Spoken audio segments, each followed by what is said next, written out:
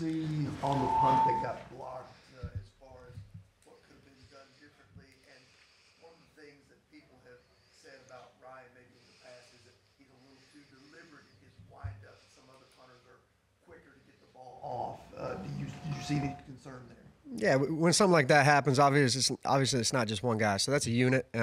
Starts and ends with me. We got to play with more urgency, more violence, more strike. And we'll get better. We'll fix that. But, it's not one guy's fault. It starts and ends with me. That windup that he alluded to, is that something that you've noticed? Are you guys working on that? Yeah. I mean, we've been working on it since day one. Ryan's done a great job for us, and he'll continue to do that, and we have the utmost confidence in him. How collectively could all the units have gone out and fared so poorly after training camp and an off-season of preparation? Will you repeat that question? How collectively could your units have gone out and performed so poorly after such long build-up and preparation?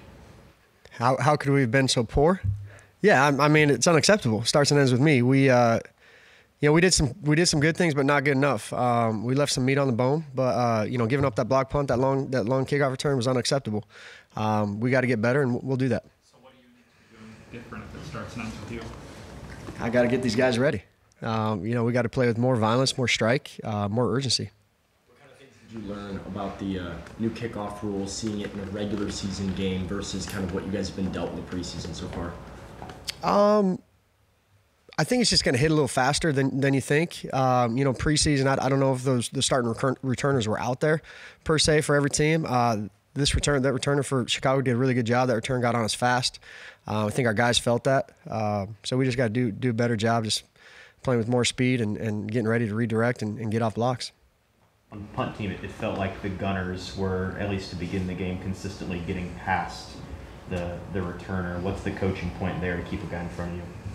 Yeah, I mean, when it comes to a play like that, it's not just one guy that's it's hang time, it's operation, how fast are they getting down there. So those are tough plays for Gunners to make, but we want our Gunners to make those plays, and we're counting on them to finish at the point of attack and make those tackles, and we got to do a better job there. Jaquan did as far as decision making and maybe hitting the holes on Sunday. I thought he did a good job. Being his first regular season game, I thought he did a good job. Now, like I said, we left a lot of meat on the bone. There's a couple kickoff returns that could be out the gate. He tripped one time. There was a punt return that had an opportunity to be longer than it was, and I think he's going to continue to grow, and he's going to be a weapon for us. As far as the kickoff returns and the new rule, what is your kind of philosophy on how far deep in the end zone before you don't bring it out and just take the touchback? Without giving everything away, it's a couple of yards. It's a couple of yards. And then, who are you playing? What opponent are you playing? Who's their cover guys? Can you attack them? How's our matchups inside? Can we hold these guys up? So there's a lot of variables that go into it, but probably I'd just say a couple of yards. What goes into prep for what could end up being a wet ball game this weekend in your phases? Yeah, I mean, that's something we work with. We douse the balls with water, and long snappers, holders, even returners, just letting them feel that, but definitely just getting the balls wet. Why should I say that? But, just making sure they're handling those footballs that are wet. Does playing on turf affect that at all, or is it kind of the same turf or grass? Oh, it's the same thing. Yeah. I mean, a wet football is a wet football. So. You said it's not just on one guy. Gibbons, you're talking about his miss of the block, pretty much said, if I block my guy, the punt's not blocked. So how do we jive? It's not just one guy versus the one guy saying it was on him. Yeah, it's football.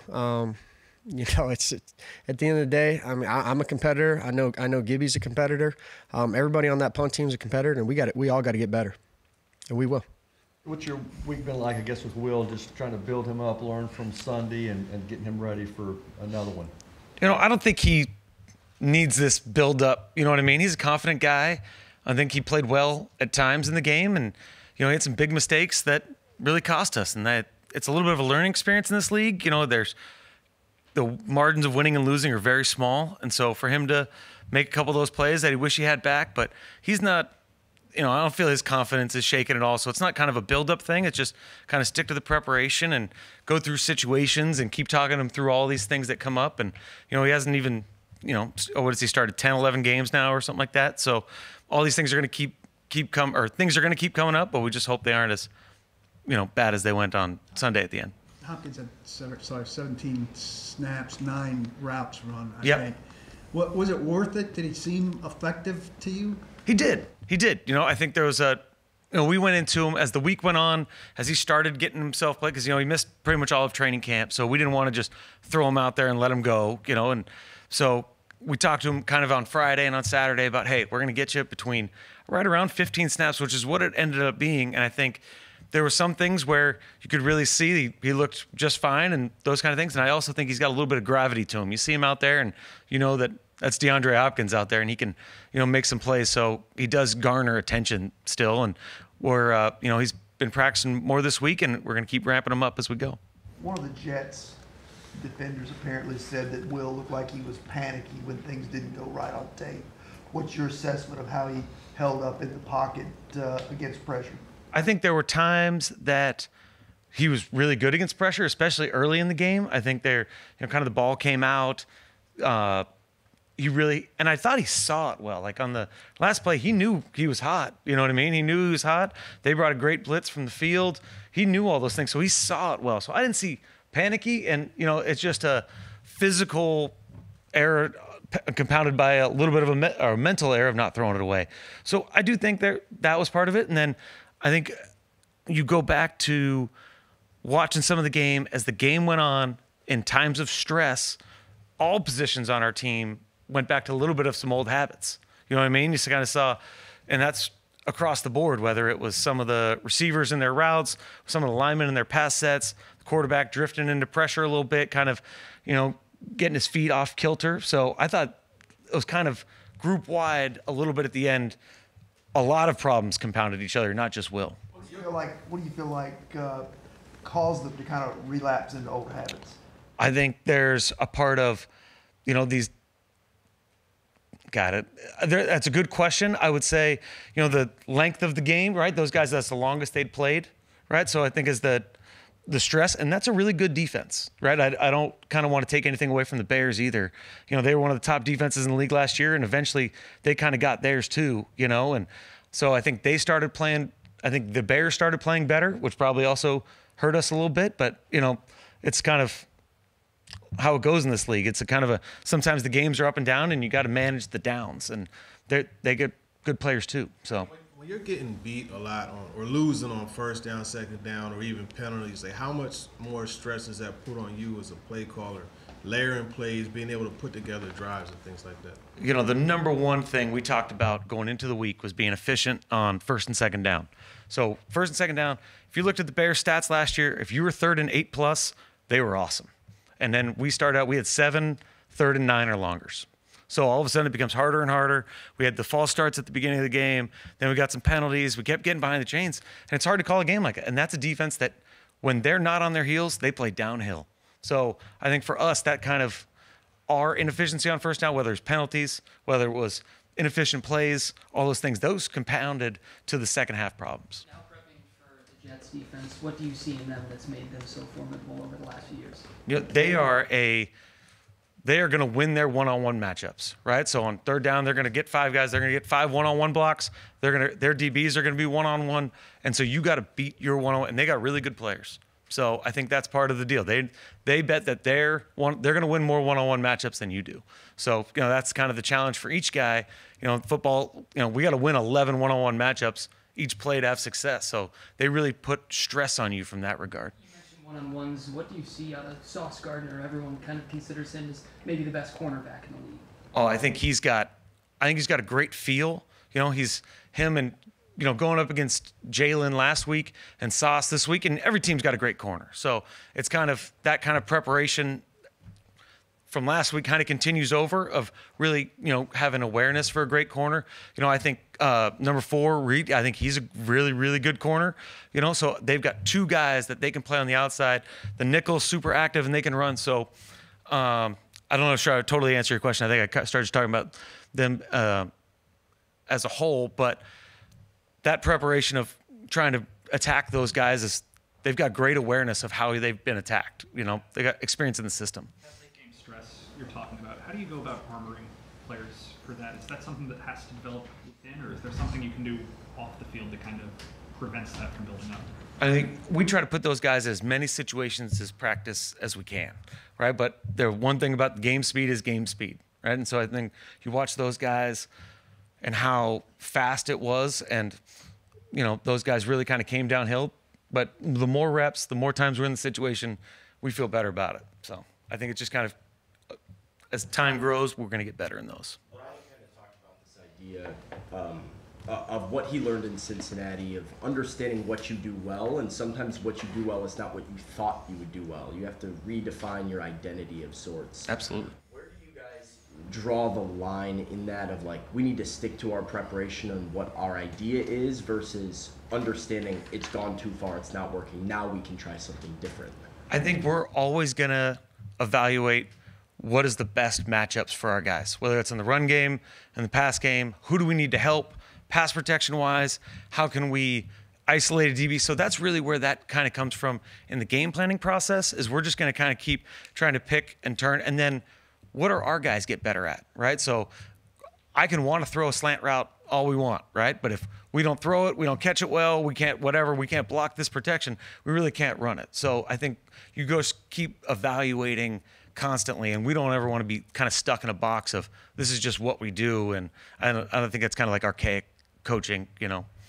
I know a lot of fans struggle with just offensive line evaluation in general because it's a harder thing to understand. And, you know, they see in this offseason you bring in Bill Callahan, who's got this history as a great coach. You bring in a lot of young talent. And then in week one, you know, a little bit left to be desired. Just the nature of how it takes time for offensive lines, history tells us to figure it out. What are your thoughts on the slow nature of offensive line starting to gel, and what are your expectations for a young group like that as you go through a season? You watch offensive line, but, you know, there are no subs, right? So those guys get 70, 75 game reps. You know what I mean? A receiver may get 50, a running back may get 40. So those guys get, you know, it is a trial by fire, and those guys keep getting thrown in there. I also think you go back to young linemen, you know, the college football is played very differently than the NFL for that part, you know? And so the physicality and the speed of these grown men, it's a lot different. So it does take time. I think, you know, in the first half, you would have said, well, this line's playing pretty good. You know what I mean?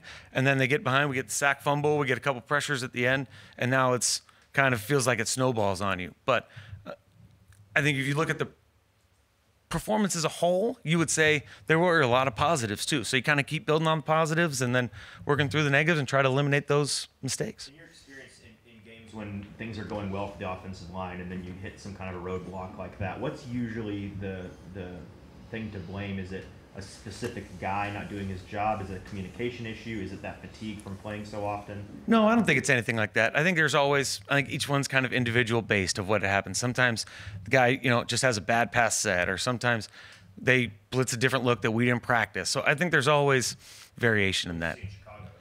What is it? I thought those guys played really well at the end. I thought they kind of got on some of our edges, so I think we had some set issues. I think there was one pass. So again, I thought there was a little bit of everything, and they kind of hit some things right, and there's some things that we missed that we thought we would, you know, hit in the head, and we just didn't. So How much of that would you feel, because I know Brian Callahan talked about adjustments from series to series, not just first half, second half. How much of those struggles would you feel are from not adjusting correctly from series to series? I don't think that. I don't think we felt like there was a lot of play calls we wanted back. You know, there were some we did. You know, there were some we liked, and you come back and there's some ones hey, maybe we could have done this, we could have done that. But there were no play calls or adjustments that we were like, that was just a dumb play. You know what I mean? So we felt like we saw what they were going to do. We had a plan for what they were going to do. We just kind of didn't execute the plan from that regard. In terms of Calvin and Will trying to get on the same page, you were with Calvin last year in Jacksonville. How long did it take those two to get on the same page, and kind of where is he with Will in relation to that at this early juncture of the season? I don't know. It's hard to compare, I would say, because Calvin was coming into an offense that kind of Trevor had been through before and things like that. I think here it's a little bit more, we're all starting this thing together. So I wouldn't say it's totally comparable. And, if we hit him on the go ball down the left sideline and we hit him on the big post and the touchdown, we're talking about how in sync they are. You know what I mean? So we don't feel as a staff that they're out of sync. We think we missed those 2 plays, but those 2 big plays down the field. And I think when we hit those, we're going to feel really good about it. But Compelled to yell at a guy as part of your trying to get a message through.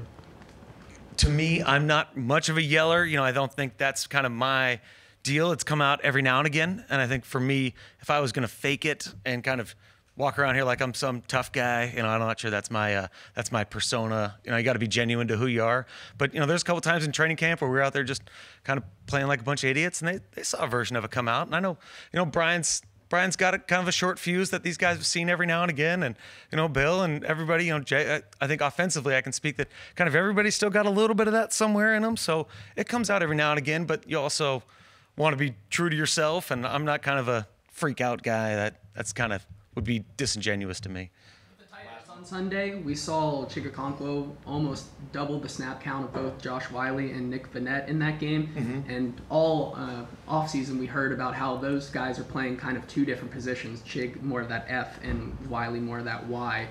Was that more part of the game plan and the looks you saw against Chicago, utilizing Chig more in that role versus Josh Wiley, or is that something that may change from game to game? It'll change from game to game. Each week they kind of have a special skill set, things like that. And then Josh is kind of coming off injury. So, Chig had a handful of more reps on some of the stuff we'd practiced in the weeks leading up to Chicago. So we felt comfortable with Chig in those. And sometimes it's just kind of how the calls come off the sheet. But they're both kind of listed on there a bunch. We've got them, tight ends tagged for certain things. And sometimes guys are just out there. We let him go a little bit. And Chig was playing pretty well. So he ended up getting kind of a little bit more. But I would see it being kind of spread out as the season goes. Yeah, maybe what are some areas that you feel like can take it another level? Well, I think, when it came out, they played tough, they played intelligent, they played together. It was an aggressive group, and they were nasty on contact. Early in the game, some things we need to get better with some early communication, especially in the back end, which was kind of expected. Guys didn't play a lot throughout the course of training camp, and we had a couple miscues that didn't hurt us, but we need to get that cleaned up. And we did this week, and it was addressed, and they'll be better from it. I know coming in, generating turnovers was something you really wanted to do. This defense last year, they were second to last. Right. 1 turnover in this game. What could you guys have done to? Well, that's the thing we harped on. Like in terms of keeping the ball in front, tackling, building the wall in the run game. The one thing that you come out of the game and said we didn't take the ball away, and that's a huge emphasis for us. It's a huge emphasis going into this game. And the thing that, with takeaways, it's about your technique. It's about population to the ball and being violent at the point of a contact. And we need to do that. We need to make effort to knock the ball out, get it off of the team, to create short fields or scoring defense. And if you want to be a good defense in the league, you got to take the ball away. Jeff said there were some things that were maybe apparent that against a more experienced, more savvy quarterback might have been a problem. What were you agree with that, and what were some of the things that maybe could hurt you? Some of the things are just communication. Just tighten up the detail of what we were doing in terms of up front and the back end. Just everybody being on the same page. And the good thing, we got through that game. Guys played well. It didn't hurt us. It didn't expose us. But those things that hurt us or that showed up, it's going to show up again until teams make sure we got it corrected. So we focus on that, get all those things fixed, and then we move on. Sweat was pretty disruptive on Sunday, it seemed like, but he said that there's still a lot of room for improvement in his game. Where do you see him needing to take his game now? Well, he's on the right trajectory. He's the player we envisioned when we drafted him.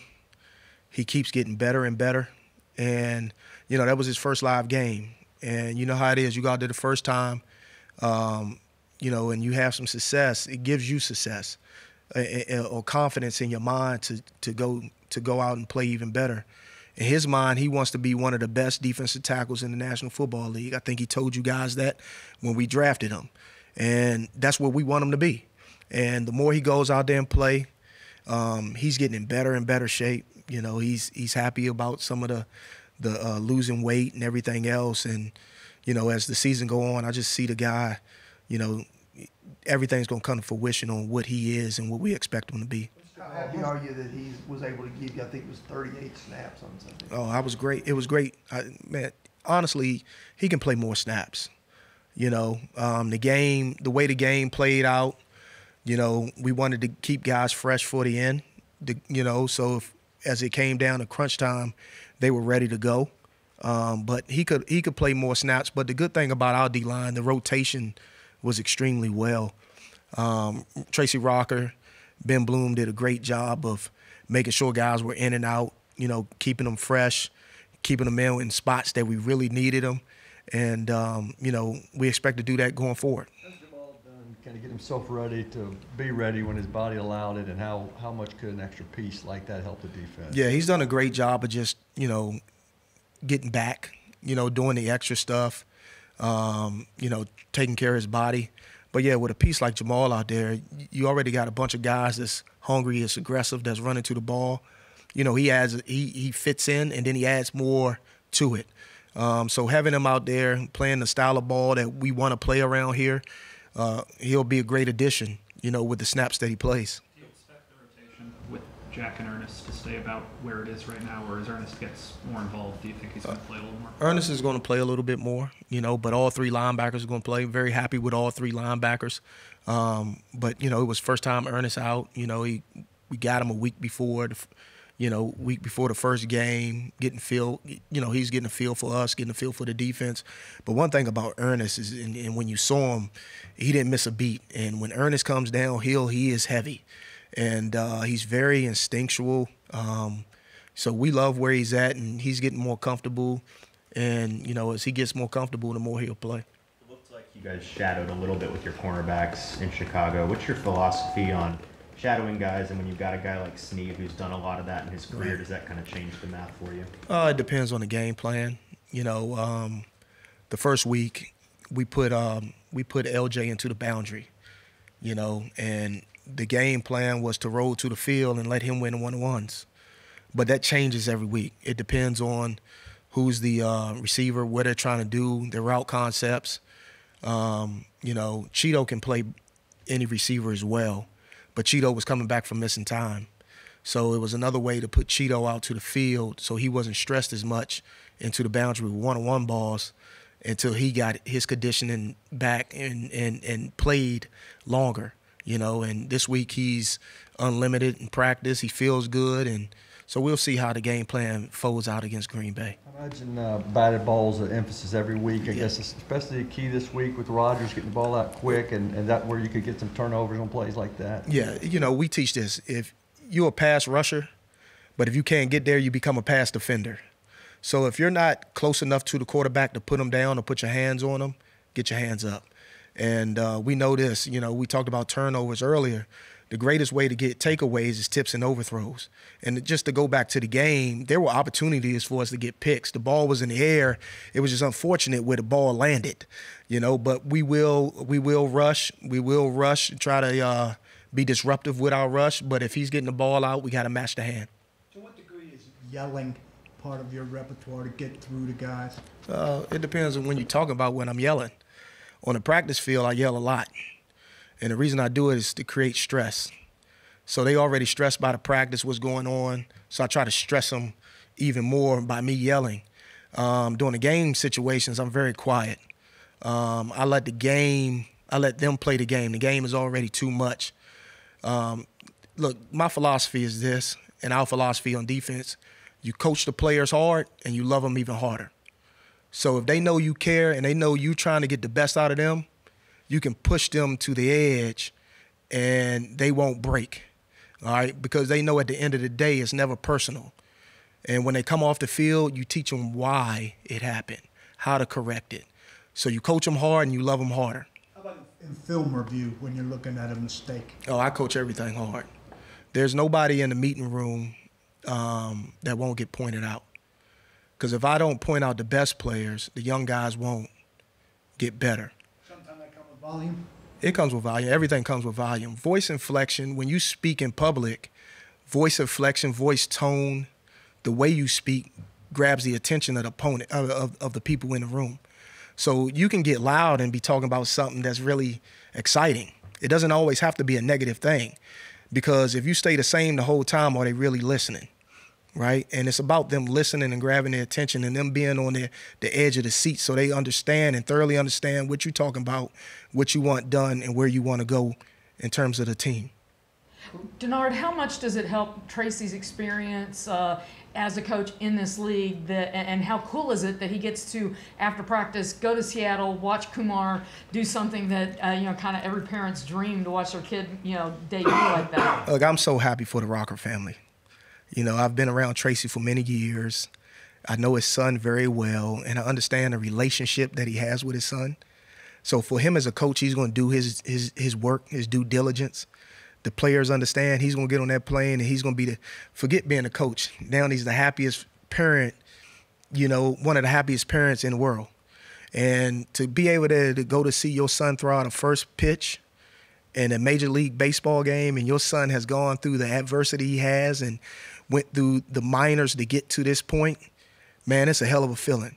And it's not just about the Rockers, it's about everybody that the Rockers touch, because that family's a great family. They're good people. They care about people. And from our perspective, we care about them. And I'm so happy that he's going to see his son play. It's a wonderful thing. You can stay up late, watch the game? I'm going to watch the game. Yeah. I'll have it on in the background as I continue to do some work. Mobility is obviously a big thing to scout when you're looking ahead at a quarterback. Caleb Williams had the ability to move. Aaron Rodgers, different considering his injury. How much does that play a factor in your conversation with your guys? It all plays a factor, on the rush plan and how you do it. Aaron didn't move a lot in the first game, but from history, he still moved. And I didn't see anything from an injury standpoint to say that he can't move. So we're going to prepare as, if it's clean for him to go, he's going to go. I'm treating Aaron Rodgers as the Aaron Rodgers of old as of right now until I see otherwise. You've made your standards clear for this defense. How has their response to this first loss aligned with your expectations? Well, look, you play this game and you do anything to win, right? There's no moral victories in the way you played or how you played on defense. The number one objective is to win, and we didn't win. So we all hurt. But they understand that the way we played and the style that we play, it works in this league. Now it's about cleaning up the small details and going against a Hall of Fame quarterback and a great team in the New York Jets. Going against them is, can you play the same way and can you play with more discipline? And if you do that and you come out there and you have some success, the confidence just keeps growing. And that's where we're at right now. It's guys believing in what we're saying as a unit, as a team, as a whole, from the GM down. And our philosophy has stayed consistent. So now it's about having our philosophy and just keep going and building off of it. You got to realize we're a young team together, offense and defense. There's going to be mistakes made, but as I say in the room with the guys, if you make a mistake, you got to make it right. So the mistakes that we made, we got to make right. We got to fix them, and we move on.